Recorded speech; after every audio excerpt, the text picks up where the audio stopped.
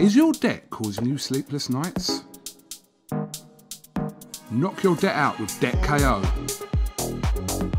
And your debt won't be the only thing keeping you up at night. Debt KO, free, impartial advice on all your debt.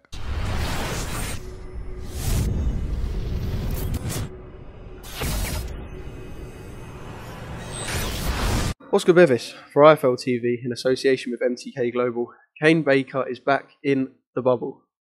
Buzzing. Buzzing, absolutely buzzing. Third time back in the bubble. Yeah, bubble wrap, that's what they're saying. So yeah, I'm just buzzing to be back here, third time lucky. Yeah, the boys have started calling you bubble wrap, and when you walked in, I think you did put a smile on everyone's face because you had a wretched first bubble, then your fight with Akib got postponed. Your second bubble, preparation was smooth, but the result didn't go your way. Third time lucky, fingers crossed. 100%, yeah. I had tears in every bubble apart from this one so far. So yeah, third time lucky. I'm gonna everything now is just I've had all the experience of the bubbles and the good times, and now it's all about just coming out of this bubble with a win. The shortest retirement of all time as well. I know it wasn't like an official retirement, but you did say you considered giving up on the sport after defeat to Akib. Was it ever something that you considered a lot or deeply, or did you not even have time really to consider it when this opportunity came?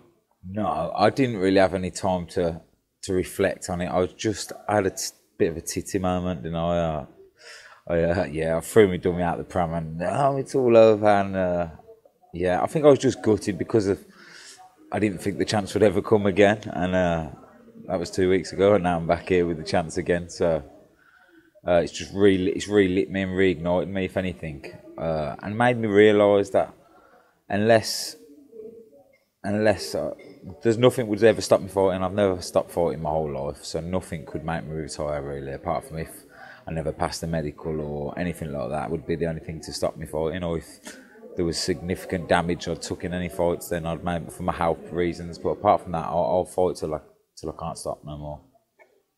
Let's talk about how the opportunity come about. So it's the Wednesday and Peter Fury tests positive for coronavirus. I come out on the Thursday, speak to Tony, and that's when he mentions that he wants to get one of his boys, Shakespeare, on the card. Obviously around that weight as well.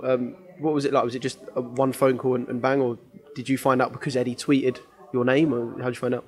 Well, it was all in the bit of, as it was going on, I did get a phone call first from my manager, Errol. But my headphones, my speaker broke, so my headphones weren't working. So I didn't answer. And then I was eating my breakfast, which I regret now, because I yammed it all off and I thought, and then he texted me saying, call me urgent. And that kind of normally suggests that there could be a fight on the horizon. And then I phoned him and he mentioned a couple of names, Spears and someone else, but one was a southpaw, a bit heavier. He just wanted me to weigh myself and go from there. I said, just say, yeah, I'll make the weight, don't worry, I'll definitely want in. And then he didn't call me back. A few hours later, come back. But in this time, people are texting me saying, are you fighting? So it's all going off on Twitter. I don't have a Twitter account. And it was all going off on Twitter. And yeah, and then I just, Errol phoned back, he said, it's on, it's done. You got to go tomorrow to the bubble. I got back in the bubble, lovely jubbly. It's mental. I mean, it would have just been another chapter in the Kane Baker story if you hadn't have got this fight because your fucking speaker was broken on your phone. Yeah, I know. Yeah, imagine that. To be fair, my missus speaks to Errol, my manager, quite a bit, so I think they had a previous call while she weren't at home with me. I think he might have phoned her, and she even has said, yeah, he will, he needs to. Because not my mental state, but I was a little bit depressed. Yeah, and she kind of said with Errol, yeah, he needs to fight. He needs to get him out of this little titty wobble he's having. And so Errol even half said to me, he said your missus was going to put you in anyway, in the mix. So yeah. Obviously, the fairy tale will end at some point, and it will be down to business. You're going to touch gloves with Shakespeare. What do you know about him? I mean, I know he's managed by Tony Bellew, but I think even to some of the hardcore fans, he's a fairly unknown quantity at the sort of televised level. Yeah, definitely. He's a small hall fighter like myself. But wow, when I think back now, I'm probably the more experienced on the bigger platform. You're not a small hall fighter anymore. No. I'm a mini Dave Allen. Yeah, I don't know too much about him. I didn't know too much about Akib. But I know he comes to have a fight, and that will bring the best out in me, and I'm ready to fight. And I've got to give it my all tomorrow. I really have. I'm going to go to war.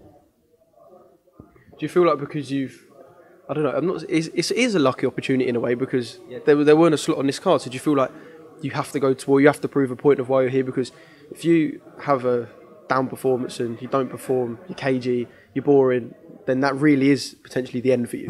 Yeah, 100%. But I don't look at it as any pressure from the people watching or anything. I'm really my own worst critic sometimes. So I know I'm a boxing fan, a massive boxing fan. So I know what I want to see from me when I watch it back, and I know what I want to do in there, and it's going to be entertaining. I will fight till I can't fight no more, and I will go forward at every opportunity I get. And that's my style has become quite exciting to some of my friends and fans, and it ain't going to stop. If anything, it's going to be revved up even more, because I know this could be my last chance to learn on the big time.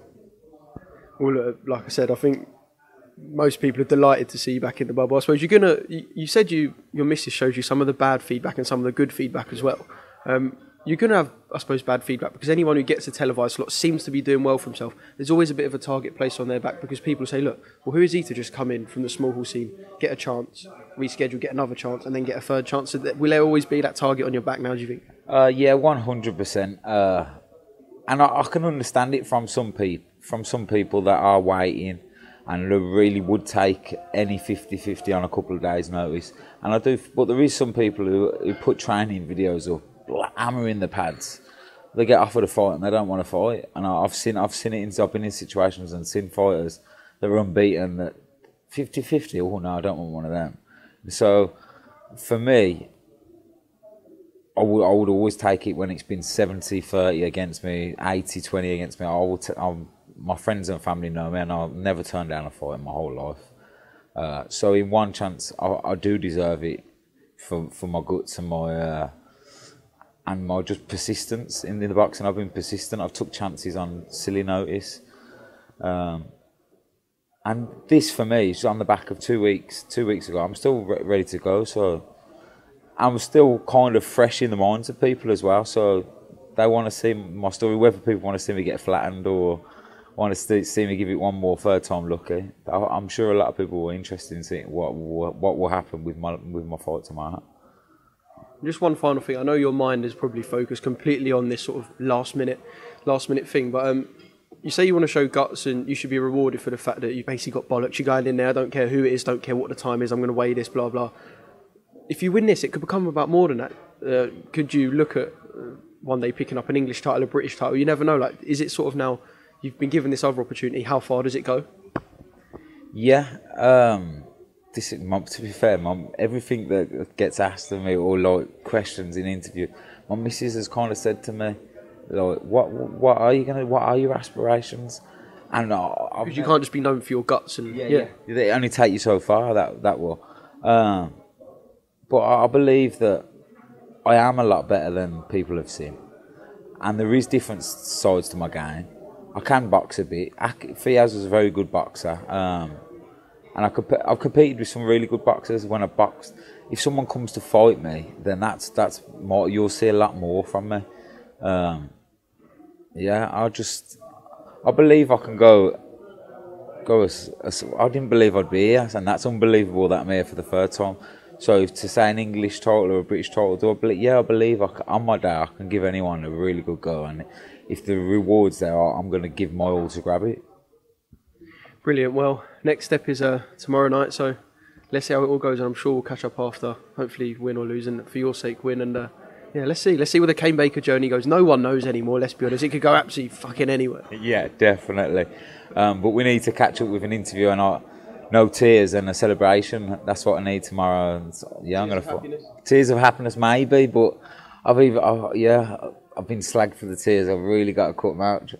But to be fair, it made Eddie feel sorry for me, innit? So they worked a little bit. Is your debt causing you sleepless nights? Knock your debt out with Debt KO. And your debt won't be the only thing keeping you up at night. Debt KO, free impartial advice on all your debt.